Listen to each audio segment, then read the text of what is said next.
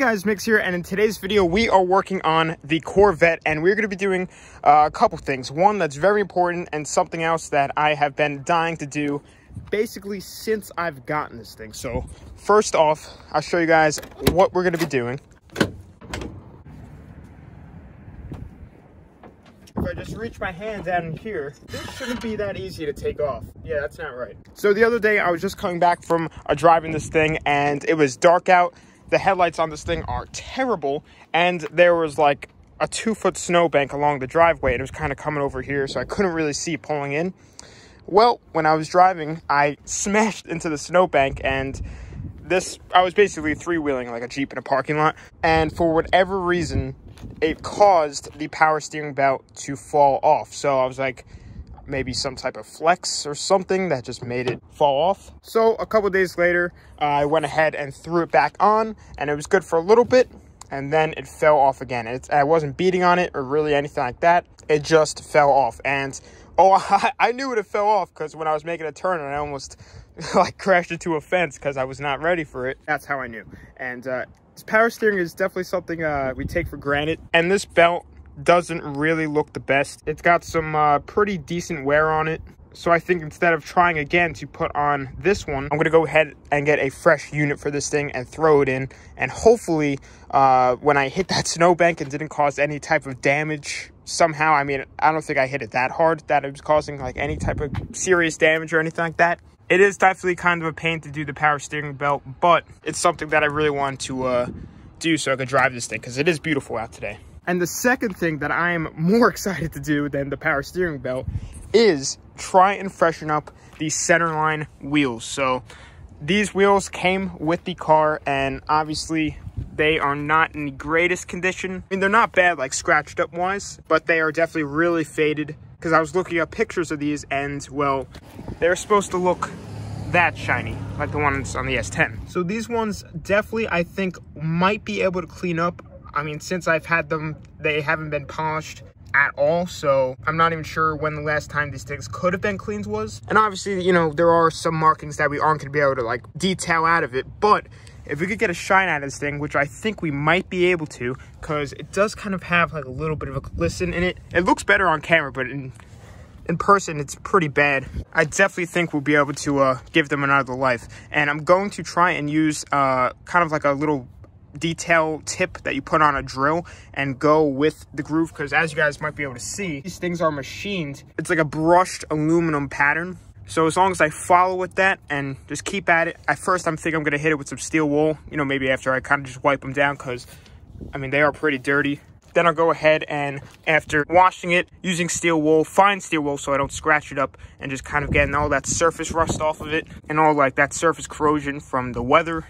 Then I could try that detail compound with the drill and see how it works. On YouTube, online, it seemed like it worked really well, but we'll just have to see for ourselves. And that definitely should give this thing a little bit of a better look, because obviously the paint on this thing is still shot. And I'll give you guys a little update with that when we're in the truck and we're on the way to the auto parts store to get the belt and the detailing stuff for the wheels.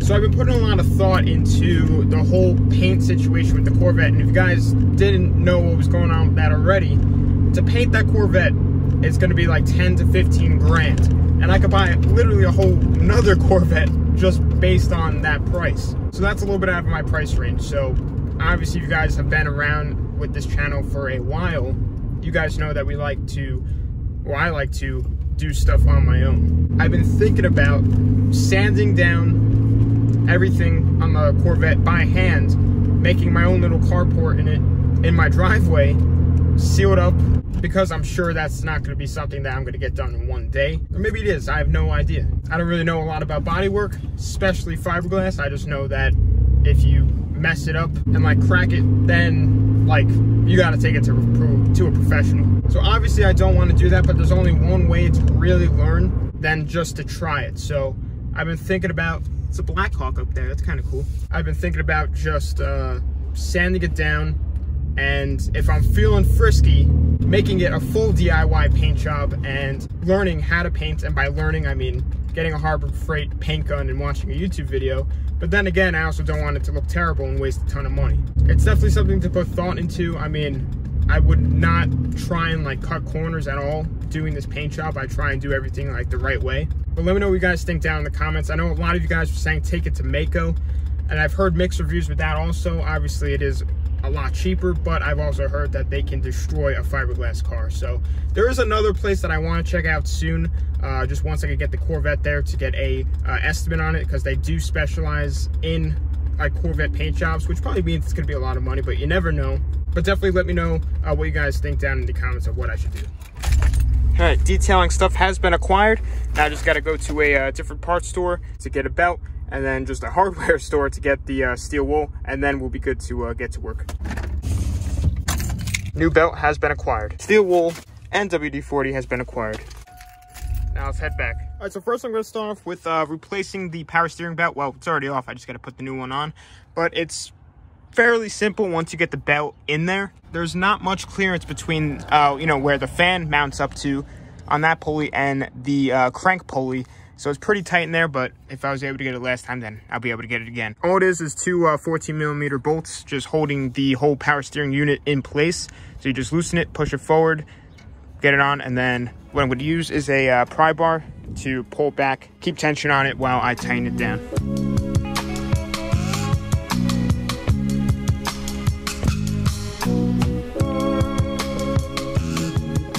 Alright guys, so the new belt is on, and what I'm going to do real quick is just fire it up, just make sure everything is all good, and then we're going to get to the exciting part and try and transform these wheels. Alright, so go ahead and give her a quick cold start.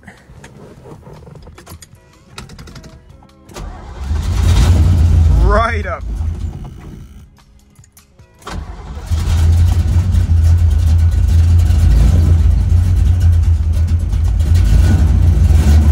Well, I haven't seen the belt fly off yet, so that's a good sign. Just got to get it a little bit warm so I can hop out and look under the hood without needing to hit the gas. But ever since we did that tune, it has been so much better. I still have to sit here and just give it a little bit of gas just for a little bit, but not even like even close the amount of time that I used to have to do that. Boom, just like that. It's already idling. Oh yeah, it looks good down there. Definitely looks good. See that chop? Oh, jeez. That oil pressure though, insane. We'll cut it off for now. Every time I run it, I do check the oil before letting it run for long, just because this is an old engine, does have oil leaks. That's something that takes 2 seconds and can save you, well, thousands of dollars if your engine never locks up. Well, I already wiped off the dipstick, so this is how much it has, and it looks actually perfect. So that's pretty good. So now that we know that this is all good, oh yeah, that still feels perfect. Now let's get to the point I've been waiting for and start cleaning up these wheels. So like I said before, I'm just gonna spray some, probably like spray away on it. Just get it all cleaned up. The good thing with these wheels is you don't have to really worry about brake dust. Well, you know, obviously because they're not spoked or anything. And this car has 4-wheel disc brakes, so if they were spoked, then brake dust would definitely be everywhere. But since they're not, I'm just gonna use some spray away and like a paper towel and just clean them all up, and then we'll go ahead and try to revive these wheels. These things are probably original center lines, probably like 25, 30 years old. I know somewhere on here you can usually find like a stamp and then figure out how old they are from there. Maybe once I clean them up, I might be able to see some type of date or, you know, factory stamping that might tell me how old these things are. So guys, with that being said, let's go ahead and try to clean these up. I'll try and get like a before and after picture for each wheel. I mean, on camera, they look really good, but hopefully once we start getting the shine to come through, then you'll see actually how bad these wheels actually are. So I knew that these wheels were a little bit dirty, but they were definitely a lot dirtier than I thought they were. Mind you, since I've had this thing, I've never washed it ever, just because what's the point? The paint's like destroyed. But I've always kind of just neglected the wheels. Just seeing how dirty they were, I'm curious to see how well that these things are going to shine up. All right, so now that we're all clean, I'm going to go ahead and take some fine steel wool.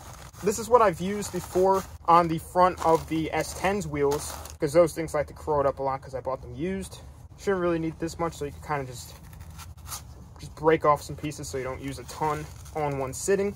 And now I'm just gonna go with the natural like machining of this wheel and just go around the whole wheel with the whole groove. I don't want to go that way because then I risk scratching it up. Even though it is fine, it still could scratch. So just want to go nice and smooth around the wheel until we start getting oxidation out. And same goes for the inside of the wheel, not just like the outer lip. Still want to continue, at least for this set of wheels, because you can see they have that brush like machine finish to it. So in order to just maintain that, you want to make sure that you do this. And it is different for all different wheels. Like the Race Stars on the S10, you can't see the brush finish on it at all. So just something to keep in mind. And as I go through, I kind of just want to like break this apart and knead it and get new pieces of the steel wool against the surface, because the steel wool will get dirty over time.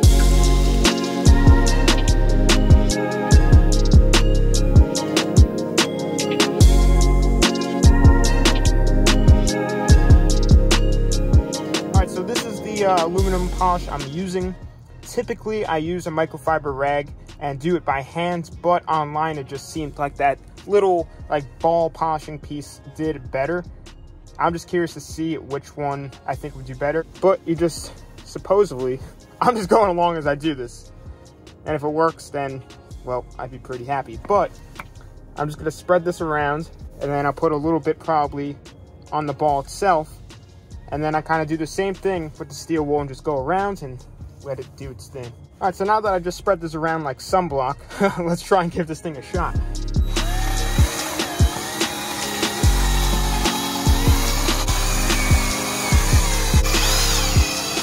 And then once I'm done doing this, then I just take a microfiber and I just kind of like buff it off.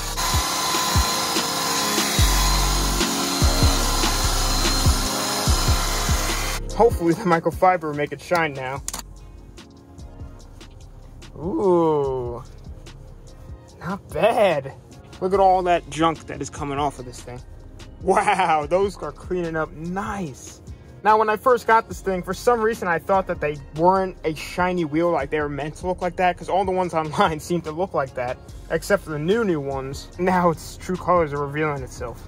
And I'm sure if I do this all again and kind of like give it another coat, I'm sure it looked even better, which is pretty amazing. This is just the first coat doing it. So guys, here is what it looks like up close. It's got like a mirror finish to it. You can actually see reflection in it now. This is what it used to look like. Kind of just plain. Definitely an improvement for maybe like 20 minutes of just going at it. Now walk back over. Wow, that actually makes the car look so much different. Oh yeah, you could definitely see the difference. I'm not one that's really great at detailing and like cleaning stuff, but I am pretty stoked on that.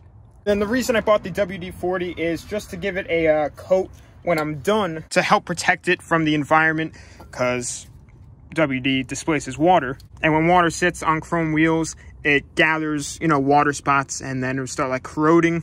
And since we just kind of scraped off that layer of just disgustingness, and it's now it's down to fresh, wow, that's smooth.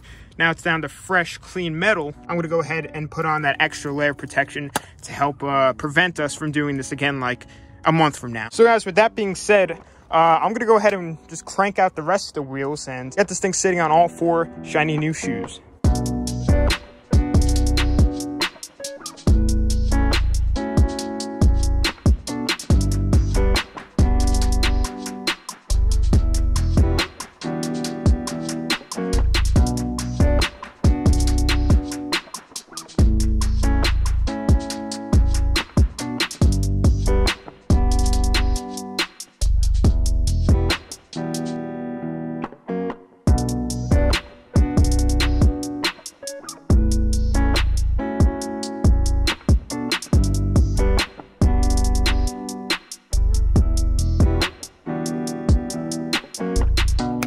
And just like that, this wheel is done and looking amazing along with the other 3.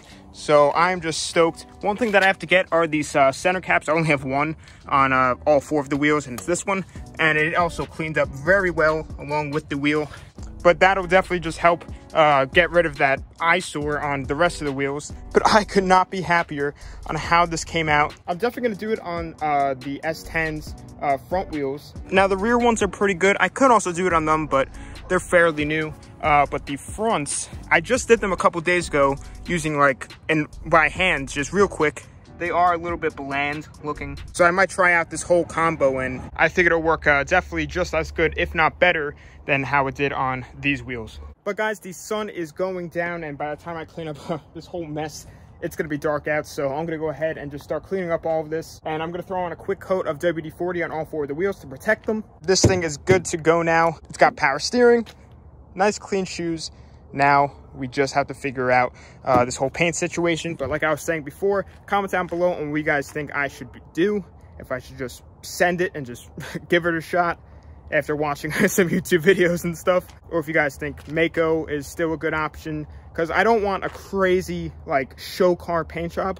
I want something presentable. So guys, we are actually back here the next day, and just overnight I thought of something else that I need to do on this thing. So when I first got the Corvette, there was always this little button right here. I didn't know what it was for until I finally pressed it, and it was just a horn button.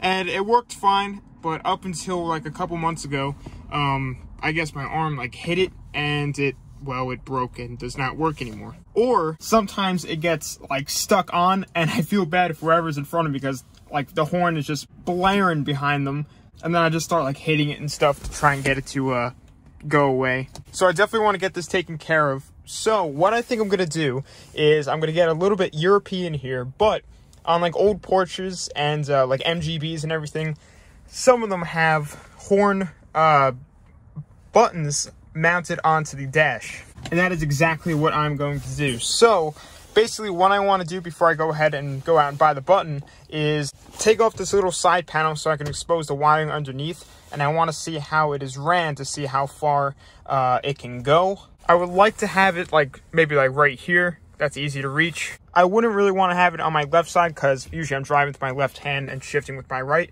and I could take off my hands off my shifter to hit the button if I have to, but ideally I don't want to take my hands off the wheel. So I think this little opening right here, just right there in the center, would be perfect. I don't have to reach far to get it. Let's just go ahead and pull back this little side panel, just literally one Phillips head screw, and a person zip tied it. I did not do that, it came like that. And then I'll try and run back the wiring for the horn. Okay. All right, so there is the mess. I did not miss seeing that, that's for sure. I think I found one of them.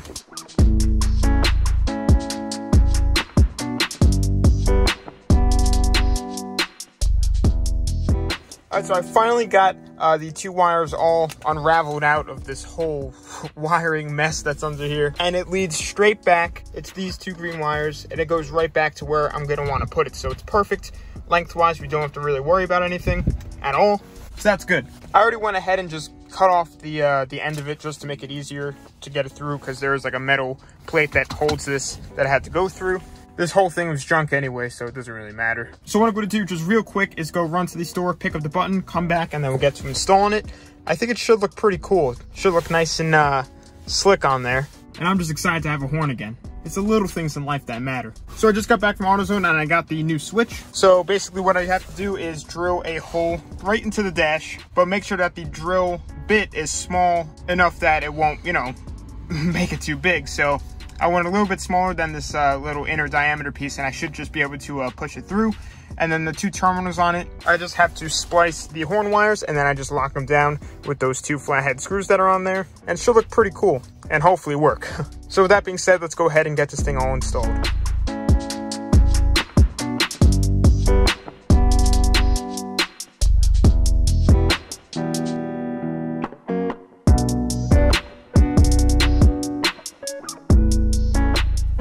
Alrighty guys, so I just finally finished up putting the horn button in, and it came out flawless. It looks really, really nice, really sleek. I probably should have tested it before I even drilled a hole through the dash, but it should work. I don't see why I wouldn't. And with my luck, it probably won't. Alright, so I'm just gonna reconnect the battery, and well, we'll see if we have a horn. Alright, we got power.